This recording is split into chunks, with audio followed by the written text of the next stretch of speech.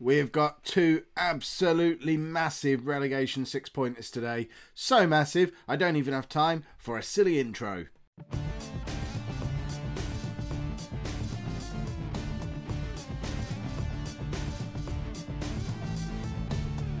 Hello and welcome to Season 13, Episode 2 of Non-League to Legend. I'm Kev, and coming up on today's episode we have got massive relegation six-pointers at home against Coventry, then at home against Charlton. If we win both of these, we have a chance of staying up. If we don't win them both, then I think it's going to be a real struggle. Since you were last with me, we've managed to pick up a couple of wins, one against Huddersfield, one against Reading, leaving the league table looking a lot like this.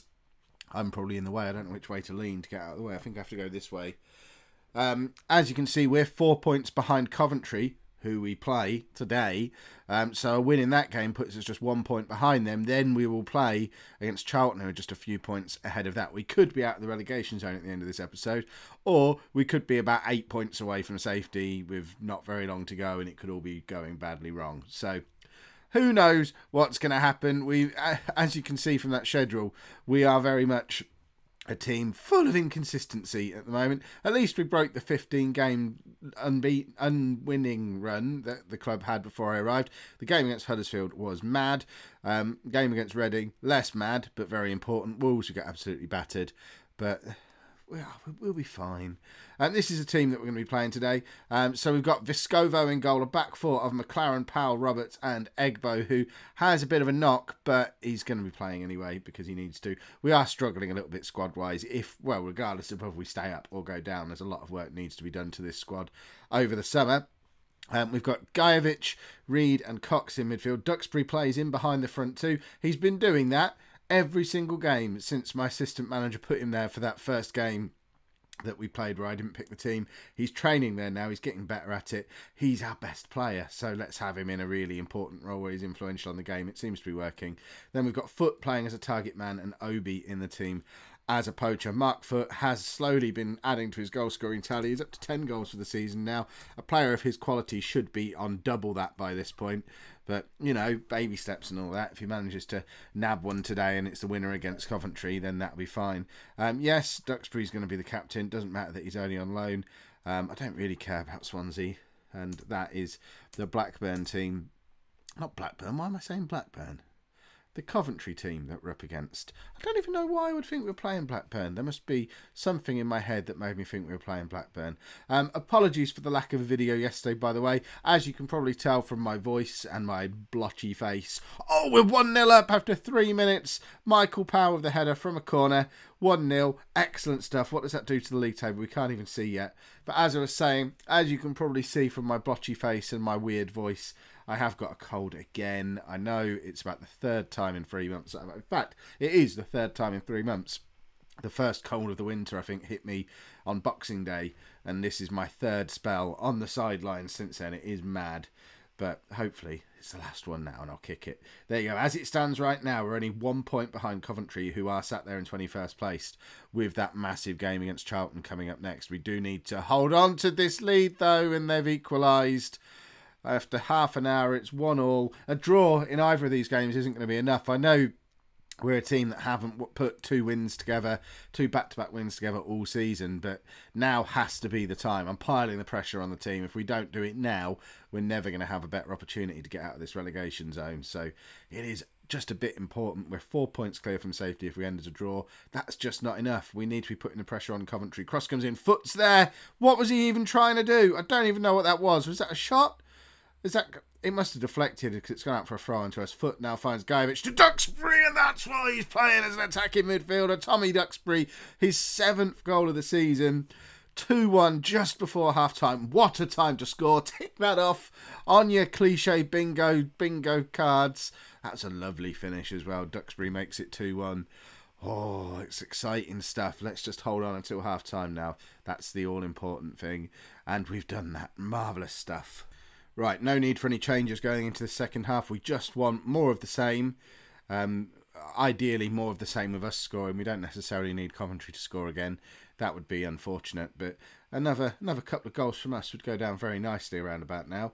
It looks like Charlton are losing in their games. Well, we want them to be low on confidence going into our game against them next. Because remember, even if we win this game against Coventry, and that's a big if at the moment because it's down to 2-2 again. They've equalised. Again, it's that same man again. His name's eerily familiar as well, as if it's a name I should remember. Has he played for us?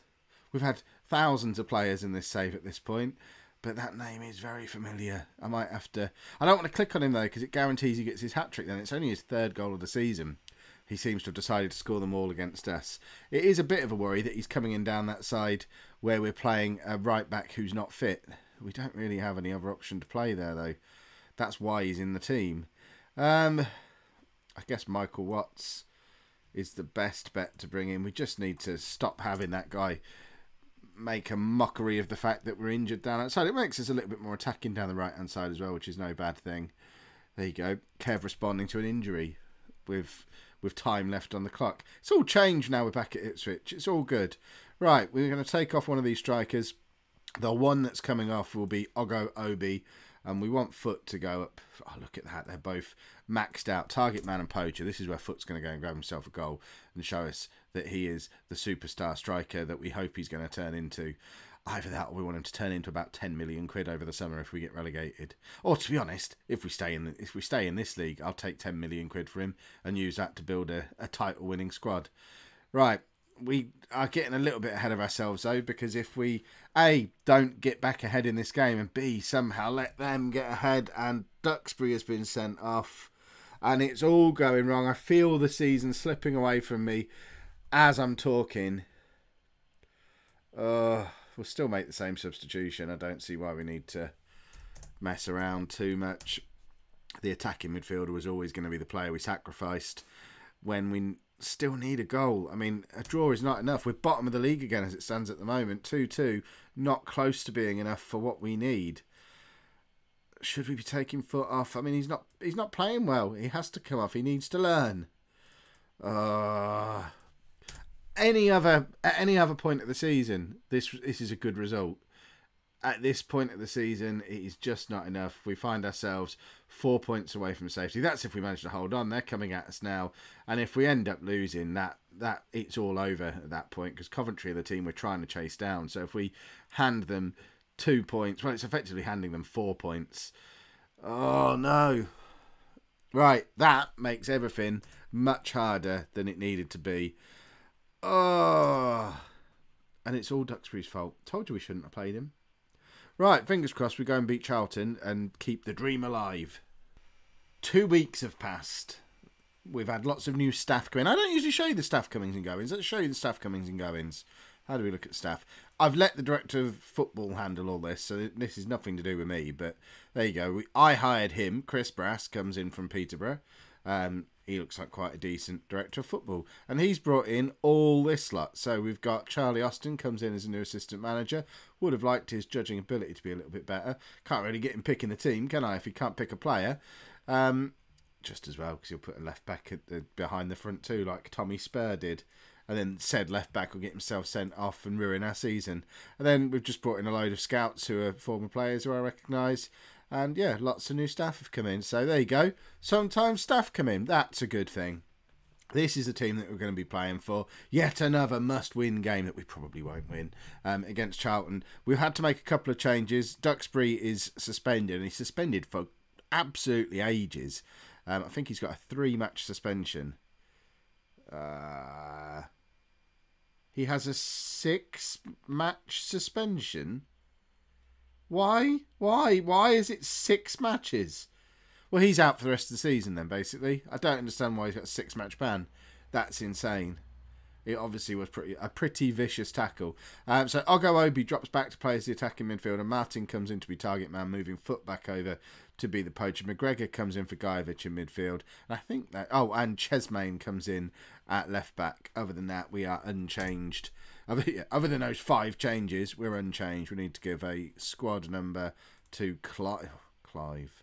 This guy actually has just come through the youth team. He was in our batch of youth prospects. 1.5-star current ability, 5-star potential ability. But he's called Clive, which if you watch my vlog channel, you'll know that I'm a little bit sensitive about that name. But we'll probably just change his name just to Clive. In fact, we need to do that now. Farrell, set nickname. You are just forevermore Clive. Oh, I didn't set any assistant manager instructions. Can I go back and do that? Opposition instructions, sorry, there we go. Because normally I had that. Oh, I did do that anyway. It's because I've got Charlie Austin, my new assistant manager. I can't remember if I've set him to automatically do all this stuff that I normally don't like to do myself. Oh, this cold and flu medication is... I'm losing the ability to talk. I don't know if you can tell that I'm slurring my words. Hopefully I've edited most of the slurring out, but I feel like I feel like you're listening to a crazy old slurry rock star who can't really get his words out properly. Anyway, some nice little tippy-tappy football here in our midfield. Out to Chesmain at left-back. Cross comes in. Foot's there. Less than 2 minutes on the clock. We're 1-0 up. That should take us off the bottom of the league. It does. Doesn't take us very far off the bottom of the league, though. Imagine how different things could be if we'd have held on against Coventry. We'd be out of the relegation zone at this point. But we do need to be very careful because we took an early lead against Coventry in the last game. We need to actually go on and win this game now, because it's no good keep taking a lead and then dropping back and letting the other team back into it. We need to take a lead and then go on and win. Vescovo makes a save to try and help us do exactly that. We have got a whole load of matches coming up in the next week. I think it's 4 games in 7 days. We're playing against 2 of the playoff hopefuls, so they're going to be 2 total defeats. We've gotten back into the game again, and it feels like that should have been something that the goalkeeper handled a little bit better. If we don't win this game, I think that's probably it. Like I say, the next 2 games are against top teams. Actually, the keeper makes quite a good save. It's just a shame he's not able to push it anywhere else other than right onto the foot of the oncoming striker.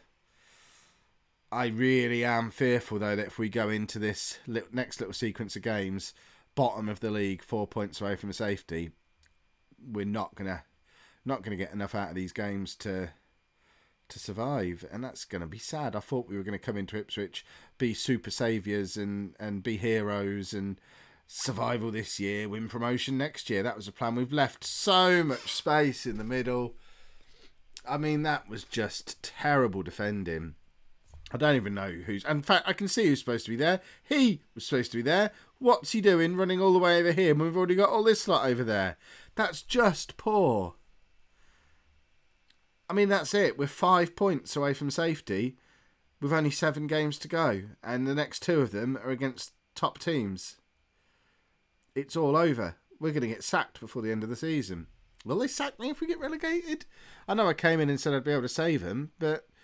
if I can't, will I get sacked? McGregor equalises. What a goal! I mean, that's it's opportunistic, but I've seen them missed plenty of times, and that's just, I mean, that's awful from their goalkeeper, McGregor. First time. I mean, it's very easy to miss that. Yes, it's an open goal, but it's an open goal from a long way away. The pressure's on, and it's a very cool finish.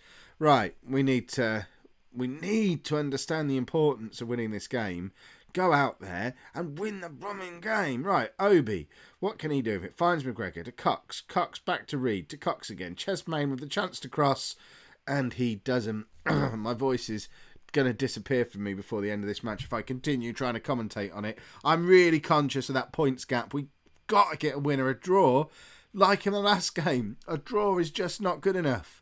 We've got to be winning these games against the teams around us, because the next couple of games are against teams much better than we are. And we're definitely going to lose those. Oh! Okay, I'll take the draw. I'd rather have the draw than the defeat. 2 of our last 4 games are against Plymouth and Southend as well. It's written that one of those 2 is going to be the team that relegates us. I don't know which set of fans will get more satisfaction out of it. Probably the Plymouth fans. I think, despite them never showing any interest in taking me back, I think we left Southend on quite good terms. Not so much with Plymouth. They are going to be absolutely delighted at the prospect of relegating Ipswich with me in charge. Oh, this was supposed to be the fairy tale return. This is not how it's supposed to be. Shall we bring Clive on? I know he's a young kid and it's probably crazy, but... oh, and he can do defensive forward as well. You know how much I love a defensive forward. He might just turn out to be a hero. It feels like a time to bring on the 15-year-old kid and just see what he's made of. This is either going to make him or break him playing in a high pressure situation like this. And that, by the way, cliche bingo, you can have that one as well. Webster can come on at right back because Egbo's still not fully fit. Realistically, we've got to score 2 goals. Just equalising is not enough. We're 6 points away from safety at the moment. This is not a pretty situation to be in. Right, Foot. What can he do? Absolutely nothing is what he can do. Clive's still got Farrell on his shirt for some reason. I guess the shirts were printed before we gave him his new name. But, I mean, that's poor. Oh, this wasn't how this episode was supposed to go. We were supposed to be sitting... I mean, look at those games coming up now. What are we supposed to do with this? I think it's all over. If you've enjoyed that, please make sure you pop a like on there for me. Subscribe to the channel if you'd like to see more. And thank you very much for watching.